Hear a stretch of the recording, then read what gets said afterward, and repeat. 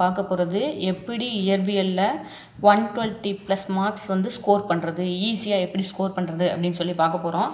இதில் பார்த்தீங்க அப்படின்னா அதிகமாக ஸ்டூடெண்ட்ஸ்லேருந்து என்ன கொஷின்ஸ் வருது அப்படின்னா, நாங்கள் எந்த புக்கு படிக்கணும், நம்ம ஸ்டேட் போர்ட் புக் மட்டும் போதுமா அப்படின்ற கொஷின்ஸ் வருது.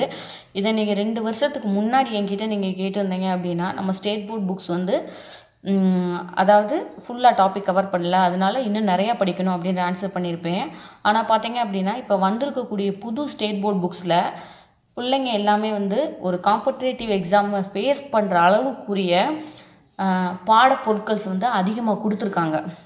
அதாவது நம்ம ஒரு காம்படிட்டிவ் எக்ஸாம் எழுதுறதுக்கு தேவையானதை விட அதிகமான பாடப்பகுதிகள் வந்து நல்லாவே மிக எளிமையாக புரிஞ்சுக்கிற அளவுக்கு கொடுத்துருக்காங்க, இன்க்ளூடிங் இயற்பியல்லையும் தான். ஸோ அதனால தான் பார்த்தீங்க அப்படின்னா நம்ம +2 புக் இப்போ கரண்ட் சிலபஸில் நம்ம +2 புக்ஸில் இருக்கக்கூடிய டாபிக்ஸ் 11 டாபிக்ஸ் இதில் நான் எழுதியிருக்கேன். இந்த 11 டாபிக்ஸ்லேருந்தும் முந்தைய 3 வருடங்களில் எப்படி கொஷின் கேட்டிருக்காங்க, எத்தனை கொஷின் கேட்டிருக்காங்க அப்படின்றத பார்ப்போம். நம்ம வந்து இப்போ நம்மளுடைய தமிழ்நாடு ஸ்டேட் போர்ட் புக்கை வச்சு தான் வந்து பேஸ் பண்ணி படிச்சுக்கிட்டு இருக்கக்கூடிய மாணவர்களுக்கு இந்த டிப்ஸ் வந்து ரொம்ப யூஸ்ஃபுல்லாக இருக்கும்.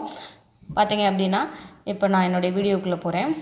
இந்த +1 பாடப்பகுதியில் இயல் உலகத்தின் தன்மையும் அளவீட்டியலும் இந்த பாடப்பகுதியிலிருந்து லாஸ்ட்டு 3 இயர்ஸாக ஒரே ஒரு கொஷின்ஸ் கேட்டிருக்காங்க.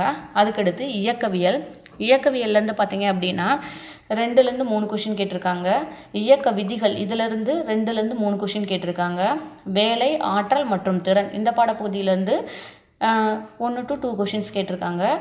துகள்களால் ஆன அமைப்பு மற்றும் திண்ம பொருளின் இயக்கம் இந்த பாடப்பகுதியிலிருந்து 3லேருந்து 4 கொஷின் கேட்டிருக்காங்க. தென் ஈர்ப்பியல் இந்த பாடப்பகுதியிலேருந்து 2 கொஷின்ஸ் கேட்டிருக்காங்க.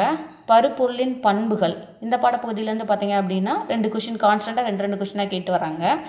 வெப்பமும் வெப்ப இயக்கவியலும் இதில் பார்த்தீங்க அப்படின்னா 2 to 3 கொஷின் கேட்டிருக்காங்க.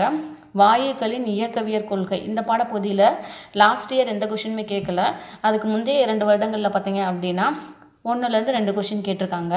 அதுக்கடுத்து அலைவுகள் இந்த அலைவுகள் அப்படின்ற பாடப்பகுதியிலேருந்து பார்த்தீங்க அப்படின்னா 2 to 3 கொஷின்ஸ் கேட்டிருக்காங்க. தென் அலைகள் அப்படின்ற பாடப்பகுதியில் லாஸ்ட் இயர் மட்டும்தான் 2 கொஷின் கேட்டிருக்காங்க. அதுக்கு முன்னாடி இருக்க வருஷங்கள்லாம் வந்து 4 to 5 கொஷின்ஸ் வரையும் கேட்டிருக்காங்க. இது வந்து இப்போ இருக்கக்கூடிய 11th பாடப்பகுதிகளில் எத்தனை கொஷின் கேட்டிருக்காங்க அப்படின்ற அனாலிசஸ். 12th பாடப்பகுதி பொறுத்தளவு பார்த்தீங்க அப்படின்னா நிலை மின்னியலிருந்து 3 to 4 கொஷின்ஸ் கேட்டிருக்காங்க. மின்னோட்டவியலிருந்து 2 to 3 கொஷின் கேட்டிருக்காங்க. காந்தவியல் மற்றும் மின்னோட்டத்தின் காந்த விளைவுகள் அப்படின்ற பாடப்பகுதியிலேருந்து 3லேருந்து 4 கொஷின் கேட்டிருக்காங்க. மின்காந்த தூண்டலும் மாறுதிசை மின்னோட்டமும் அப்படின்ற பாடப்பகுதியிலேருந்து லாஸ்ட் இயர் எந்த கொஷின் கேட்கல, அதுக்கு முந்தின வருடங்கள் வந்து ஒரே ஒரு கொஷின் கேட்டிருக்காங்க. அதுக்கடுத்து மின்காந்த அலைகள் அப்படின்ற பாடப்பகுதியிலிருந்து லாஸ்ட் இயர் கொஷின் கேட்கல, ஆனால் அதுக்கு முந்தின வருஷம் வந்து 2 கொஷின் 1 to 2 கொஷின் கேட்டிருக்காங்க. ஒளியியலில் வந்து 3 கொஷின் கான்ஸ்டண்ட்டாக கேட்டே வராங்க. தென் கதிர்வீச்சு மற்றும் பருப்பொருட்களின் இருமை பண்பு இந்த பாடப்பகுதியிலேருந்து பார்த்தீங்க அப்படின்னா லாஸ்ட் இயர் ஒரு கொஷின் தான் கேட்டிருக்காங்க, ஆனால் அதுக்கு முந்தைய வருடங்கள்லேருந்து பார்த்தீங்க அப்படின்னா 3 கொஷின்ஸ் வந்து கேட்டிருக்காங்க. தென் அணு மற்றும் அணுக்கரு இயற்பியல் பாடப்பகுதியிலிருந்து லாஸ்ட் இயர் 3 கொஷின் கேட்டிருக்காங்க. அதுக்கு முன்னாடியில் வந்து ஒரு கொஷின் 2 கொஷின் அப்படின்னு சொல்லி கேட்டிருக்காங்க. அதுக்கடுத்து குறைக்கடத்தி எலக்ட்ரான் இயலில் பார்த்தீங்க அப்படின்னா 3லேருந்து 4 கொஷின் கேட்டிருக்காங்க. இதில் மொத்தம் பார்த்தீங்க அப்படின்னா +1 +2 இந்த இதில் மொத்தம் வந்து நம்ம புக்கில் இருக்கக்கூடிய டாபிக்ஸ் வந்து டோட்டலாக 22 டாபிக்ஸ் இருக்குது. அதில் +2ல் இருக்கக்கூடிய லாஸ்ட் 2 டாப்பிக்லேருந்து இது வரையும் கொஷின் கேட்கல. ஸோ வந்து 22 டாபிக்ஸே நம்ம படிக்கணும்னு அவசியம் இல்லை. 20 டாபிக்ஸ்க்குரிய அனாலிசிஸ் நான் இப்போ கொடுத்துருக்கேன். இந்த 20 டாப்பிக்குமே படிக்கணுமா அப்படின்னு என்கிட்ட கேட்டால் 20 டாப்பிக்கும் கூட படிக்கணுன்ற அவசியம் இல்லை. அதுலேருந்து ஜஸ்ட் நம்ம செலக்ட் பண்ணி ஒரு 10 டாபிக் படித்தாவே 180க்கு 120 மதிப்பெண்களுக்கு மேலே நம்ம எடுக்கலாம். ஏன்னா இங்கே எதுக்கு நான் ஏன் 120+ அப்படின்னு கொடுத்துருக்கேன்னா, நீட் எக்ஸாமை பொறுத்தளவுக்கு மாணவர்களுடைய ஃபஸ்ட்டு ப்ரிஃபரன்ஸ் பார்த்தீங்க அப்படின்னா பாட்னியாக இருக்கும், செகண்டு சுவாலஜியாக இருக்கும், தேர்டு கெமிஸ்ட்ரியாக இருக்கும், 4th ஒன் தான் வந்து ஃபிசிக்ஸாக இருக்கும்.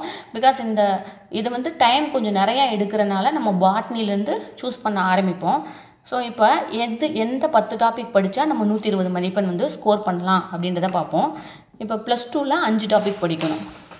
என்ன 5 டாபிக் அப்படின்னா குறைக்கடத்தி எலக்ட்ரானியல், அணு மற்றும் அணுக்கரு இயற்பியல், ஒளியியல், காந்தவியல் மற்றும் மின்னோட்டத்தின் காந்த விளைவுகள், நிலை மின்னியல். இந்த 5 டாபிக் +2 பாடப்பகுதியிலேருந்து படிக்கணும். +1 பாடப்பகுதியிலேருந்து பார்த்தீங்க அப்படின்னா இயல் உலகத்தின் தன்மையும் அளவீட்டியலும், இயக்கவியல், துகள்களாலான அமைப்பு மற்றும் திண்ம பொருட்களின் இயக்கம், அதுக்கடுத்து வெப்பமும் வெப்ப இயக்கவியலும், அலைவுகள். இந்த 5 டாபிக் வந்து +1லேருந்து படிக்கணும். +2லேருந்து நான் மேற்சொன்ன 5 டாபிக் படிக்கணும். மொத்தம் 10 டாபிக். இந்த 10 டாபிக் படித்தாவே வந்து உங்களால் 30 கொஸ்டின் 45க்கு 30 கொஸ்டின் ஆன்சர் பண்ண முடியும். 30 கொஸ்டின் ஆன்சர் பண்ணாமே உங்களுக்கு வந்து 120 மார்க்ஸ் கிடைக்கும். சரி, நான் வந்து 120க்கு மேலே எடுக்கணும்னு ஆசைப்பட்றேன் அப்படின்னு நீங்கள் நினச்சிங்கன்னா இந்த அனாலிசிஸை வந்து ஒரு பேசிக்காக வச்சுக்கோங்க.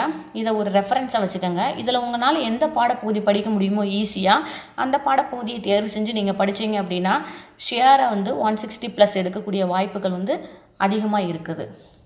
Okay, thank you.